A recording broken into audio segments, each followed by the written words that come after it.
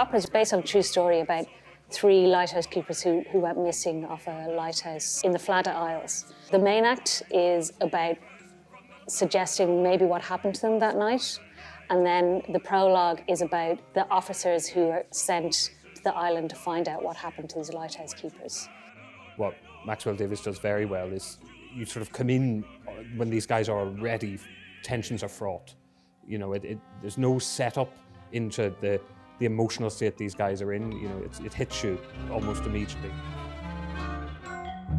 It's a soundscape like no other. It's an opera that, you know, even by contemporary operatic standards, the sounds and scrapes of the orchestra is something that is very unique to this opera. I was a kid, our street had a gang that was the toughest in all the land. I started studying a lot of early lighthouses and how they used to throw light. And something I thought was really beautiful was the Fresnel lens, which is this beautifully shaped glass light, because the idea being that the light is what's sending these men mad, is all because of them reacting to being in this lighthouse and being starved and just having the company of 2 other men that you probably don't really like very much.